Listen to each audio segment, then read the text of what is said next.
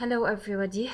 Today's lecture is a grammar lecture which contains two lessons. Both of them are very short and very easy.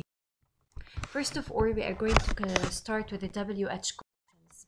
When I say WH questions, it means I'm asking for information and I'm asking a question. So I'm using these words to ask a question. Words such as what, who, where, why, how, whose, when, and which. All of these are question words that are used in order to ask questions. What is the structure of WH questions? In order to ask a WH question, we have to write the question word plus the auxiliary verb plus the subject or the object or the complement. For example, where do you live? Whose book is this? Why did you call me? All of these are question forms. Every question has a certain use and a certain meaning. When I ask who, it means I'm asking about a person. So who's that man? Where asks about a place. Where do you live? Why asks about a reason. Why are you leaving? When asks about time. When did you leave? How asks about manner. How are you going to Berlin?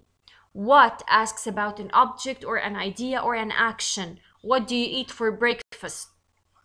Which asks for a choice. Which car do you like? Whose asks for possession. Whose is this book? What time asks for time. What time did you get home?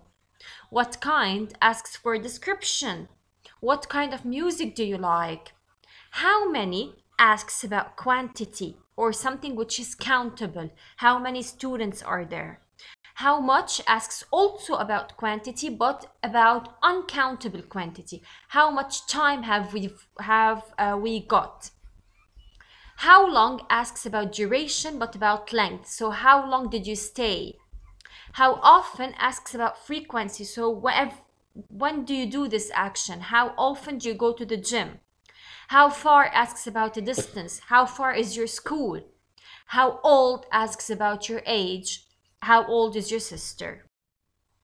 What, which, and whose can be used with or without a noun as a question word. For example, what time is it?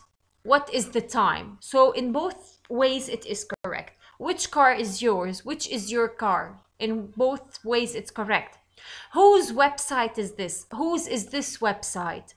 So these can be used with or without a noun. Whom can only be used to elicit information about the object of the sentence. Although using whom would be grammatically correct, we normally use who because it doesn't sound so formal. So whom did you see? We would normally be expressed out as who did you see? So both are correct. Object questions. We have also some object questions like the questions that asks about the object of the sentence. The word order of the question must be changed and the question requires the use of an auxiliary verb. So here you start with an auxiliary, then the subject, then the verb.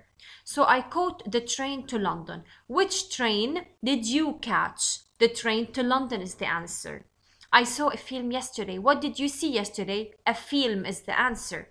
Mary usually goes to school by bus. How does Mary go to school? By bus. So by bus is the answer.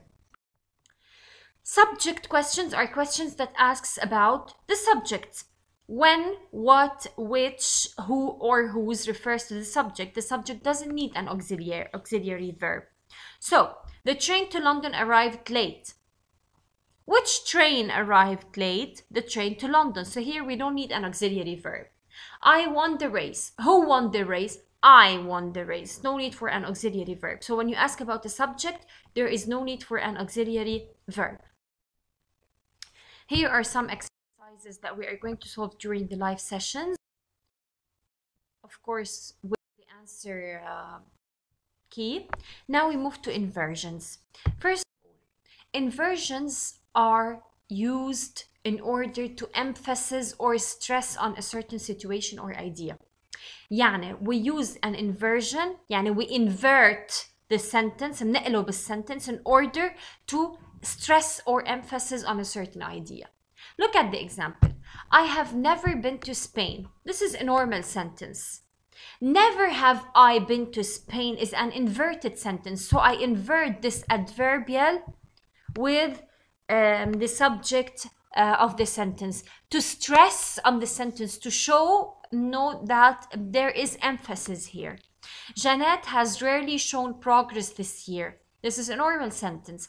Rarely has Jeanette shown progress this year. This is an inverted sentence. When the negative adverb, يعني adverbial never was put at the beginning, the situation was stressed. It means I'm متأكد. When we use the adverbs with negative meanings like seldom, never, rarely, scarcely, hardly in front of position for emphasis, we invert the subject and the auxiliary or the modal verb. Okay, like what we did above. Here you have some of the examples about inversions, the negative adverbials with the example sentences, and there is a note which is very important here. When the main verb is in the simple past, the auxiliary will always be did. Like for example, adverbial